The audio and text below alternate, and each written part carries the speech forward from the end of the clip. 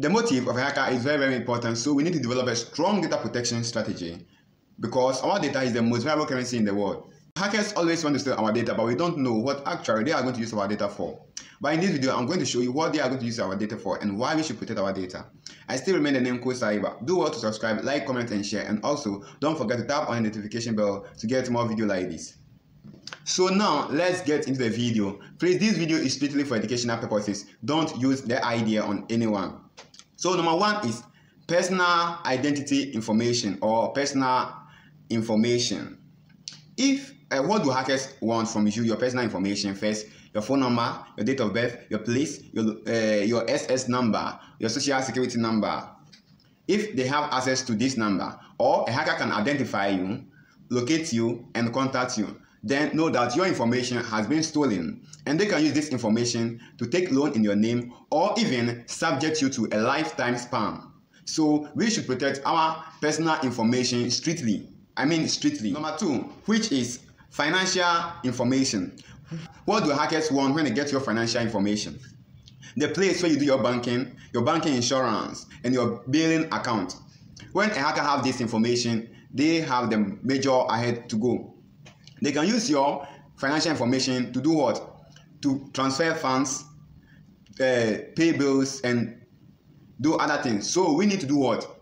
Protect it now before it is too late. So this is where they get their information when it comes to financial system. Number three, which is payment card information.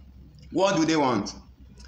Your credit card or your debit card numbers. See, your credit card or your debit card has some numbers. These numbers have the information for online purchases and transfer of funds. And it is very, very easy for anyone to crack your numbers. So put your credit card or your debit card at the safest place, or from a place that a hackers or anyone cannot have access to it, but only you. So let's get to number four. But before that, do well to subscribe, like, comment, and share. And also, don't forget to tap on the notification bell. If you are not watching this video to the end, do well to watch it to the end. So the number four is educational information. What do hackers want? Transcripts or school record. This information is not much lucrative like the others, but they can use this information for blackmailing and extortion. So every school must protect their school record from hackers or any other cyber criminal force. Number five, which is the last one, and it is the health care information. When a hacker gets this information, let's say they have your insurance, your hospital record. Do you know that our hospital record take most of our personal information?